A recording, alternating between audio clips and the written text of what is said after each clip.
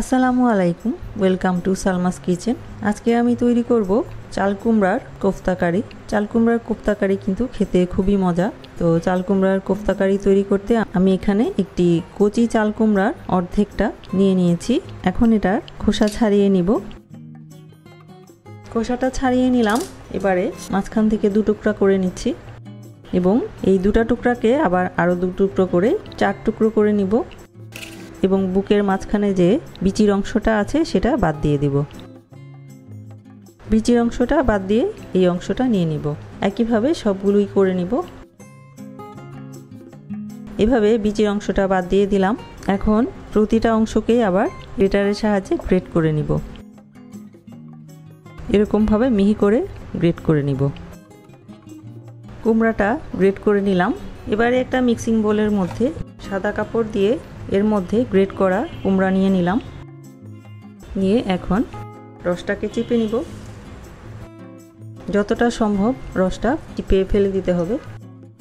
যতটা সম্ভব রসটা ফেলে দিলাম।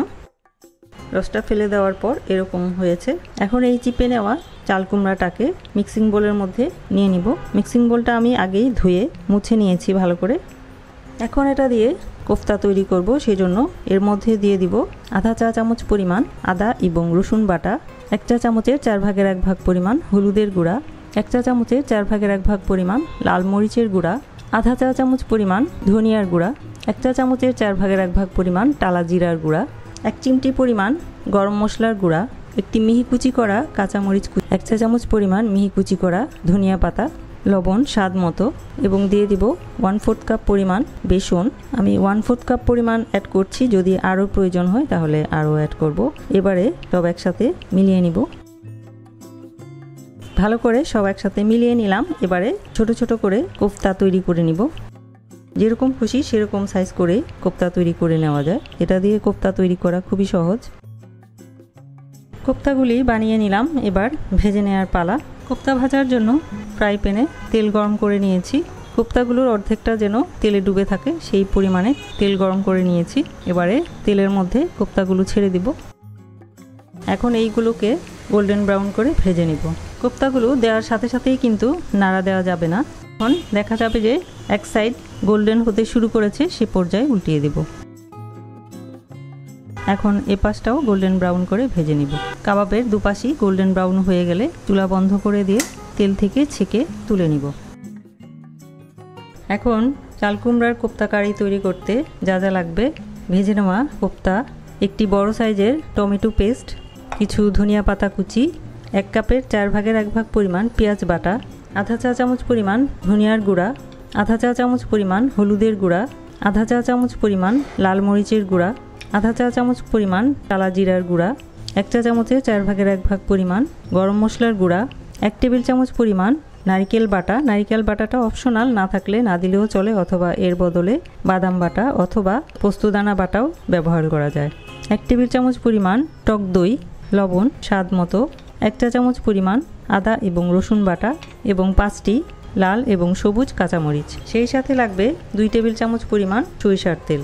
কোফতা কারি রান্না শুরু করলাম। কড়াইতে 2 টেবিল চামচ পরিমাণ তেল দিয়ে তেলটা গরম করে নিচ্ছি। তেল গরম হয়ে গেলে দিয়ে দিব পেঁয়াজ বাটা, সেই সাথে দিয়ে দিব লবণ। লবণটা দিলাম কারণ পেঁয়াজের মধ্যে পানি আছে, তেলে দেওয়ার সাথে সাথে ছিটে আসছিল, তাই। এবারে পেঁয়াজ বাটার কাঁচা গন্ধটা চলে যাওয়া পর্যন্ত ভেজে নিব। পেঁয়াজ বাটার কাঁচা গন্ধটা চলে গেলে দিয়ে দিব আদা রসুন বাটা, হলুদের গুঁড়া, লাল মরিচের গুঁড়া, ধনিয়ার গুঁড়া দিয়ে পেঁয়াজ বাটার সাথে 2-3 মিনিট একটু কষিয়ে নিব, যাতে সব কিছুর কাঁচা গন্ধটা চলে যায়। সবগুলো মশলা কষানো হয়ে গেছে। এবারে দিব টমেটো পেস্ট এবং নারকেল বাটা। নেড়ে চেড়ে সব একসাথে মিলিয়ে নিব। এখন টমেটো আর নারকেলের সাথে মশলাটাকে 2-3 মিনিট কষিয়ে নিব। কষানো হয়ে গেলে চুলাটা বন্ধ করে দিয়ে যেই কাপটাতে আমি টমেটো পেস্ট নিয়েছিলাম সেটার মধ্যে টক দইটা নিয়ে নিব এবং ভালো করে ফেটিয়ে নিব।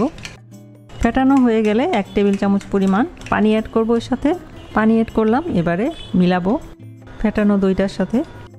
মেলানো হয়ে গেলে এবারে দিয়ে দিব মশলার মধ্যে এখন চুলাটা বন্ধ থাকা অবস্থাতেই মশলার সাথে দইটাকে মিলিয়ে নিব। চুলাটা বন্ধ করে নিলাম কারণ অনেক সময় দেখা যায় যে দইটা দেওয়ার সাথে সাথে ছানা হয়ে যায়, তাই চুলা বন্ধ করে দিয়ে দইটা যদি দেওয়া হয় তাহলে আর দইটা ছানা হবে না বা ফেটে যাবে না। এবারে চুলাটা অন করে দিয়ে দইয়ের সাথে মশলাটাকে আরও কিছুক্ষণ কষিয়ে নিব। মশলাটাকে খুবই ভালো করে কষিয়ে নিলাম। এ পর্যায়ে দিয়ে দিব ভেজে রাখা কোফতাটা দিয়ে মশলার সাথে 2-3 মিনিট একটু কষিয়ে নিব। কোফতাটা দিয়ে মশলার সাথে 3 মিনিটের মতো কষিয়ে নিলাম। এবারে দিয়ে দিব গ্রেভির জন্য পানি। যে যেরকম গ্রেভি খেতে পছন্দ করেন সেই অনুপাতে পানিটা অ্যাড করবেন। আমি 1 কাপ পরিমাণ পানি অ্যাড করলাম। এখন চুলার আঁচটা মিডিয়াম হাইতে দিয়ে দিলাম, দিয়ে ঢাকনা দিয়ে অপেক্ষা করব 5 থেকে 7 মিনিট। ফিরে আসছি 5 থেকে 7 মিনিট পর। ফিরে এলাম 7 মিনিট পর, ঢাকনা তুলে দেখছি। এ পর্যায়ে দিয়ে দিব টালা জিরার গুঁড়া, গরম মশলার গুঁড়া, আস্ত লাল এবং সবুজ কাঁচামরিচ এবং ধনিয়া পাতা কুচি। অল্প একটু রেখে দিব গার্নিশিংয়ের জন্য। এবারে নেড়ে চেড়ে মিলিয়ে নিব। এ পর্যায়ে লবণটা একটু চেক করে নিব। ঠিক আছে, এখন ঢাকনা দিয়ে অপেক্ষা করব 2 মিনিট। ফিরে এলাম 2 মিনিট পর, ঢাকনা তুলে ফেলছি। রান্না হয়ে গেছে, চুলা বন্ধ করে দিচ্ছি। এখন পরিবেশন করছি। তৈরি হয়ে গেল খুবই মজার আর খুবই লোভনীয় চাল কুমড়ার কোফতা কারি। চাল কুমড়া আমরা অনেক রকমভাবেই রান্না করে খাই, তো এভাবে কোফতা বানিয়ে রান্না করে খেতেও খুবই ভালো লাগে। তো আশা করছি চাল কুমড়ার এই কোফতা কারি রেসিপিটা আপনারা ট্রাই করে দেখবেন। আশা করছি অনেক অনেক অনেক ভালো লাগবে। ভিডিওটি দেখার জন্য এবং এতক্ষণ সাথে থাকার জন্য অসংখ্য ধন্যবাদ। আশা করি ভিডিওটি ভালো লেগেছে। ভালো লাগলে লাইক বাটনে প্রেস করে উৎসাহিত করবেন এবং ফ্যামিলি ও ফ্রেন্ডসদের সাথে ভিডিওটি শেয়ার করে পাশে থাকবেন। আর সাবস্ক্রাইব করে পাশে থাকা বেল বাটনে প্রেস করে অল বাটনে ক্লিক করে নেবেন, তাহলে আমি ভিডিও দেওয়ার সাথে সাথে আপনারা তার নোটিফিকেশন পেয়ে যাবেন। সবাই অনেক অনেক ভালো থাকবেন। আমার আর আমার পরিবারের জন্য দোয়া করবেন। আল্লাহ হাফেজ।